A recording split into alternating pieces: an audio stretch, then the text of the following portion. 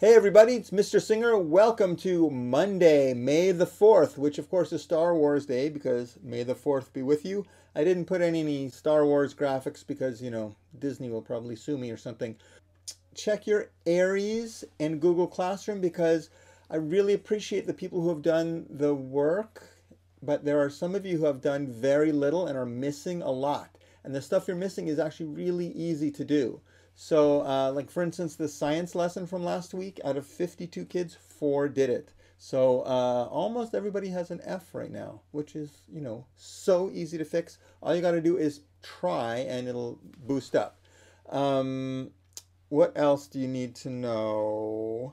There is another science assignment this week, so don't get too far behind. This is a really easy one. Just watch a video and answer a couple questions. In math, we're going to do the area of trapezoids. And the one fun thing, well, they're all fun. One good thing we're going to do this week is we're going to use Soundtrap.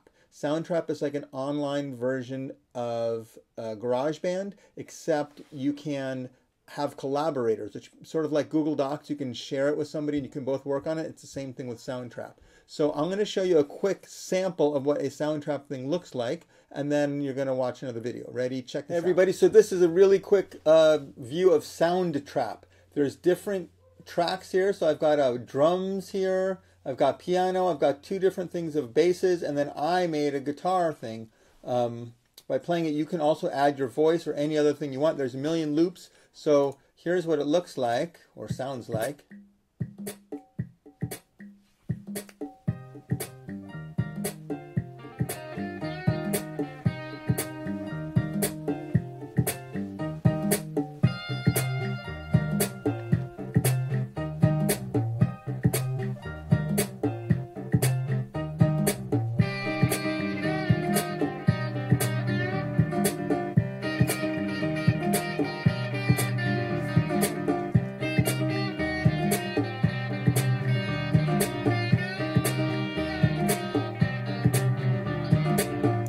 All right, so anyway, there's a video for you to watch that will teach you how you can do it yourself. You guys already have accounts on here, so your job is to make some kind of song or loop or whatever. You can put your voice or not put your voice. You can just use the loops they have. You can add whatever you want. And on Friday at our Zoom meeting, we can share it. So one thing to notice is this orange share button. So when you're done, you can share it with me, my email, which you all know, or you can share it with each other and you guys can work together on a project, which is really fun.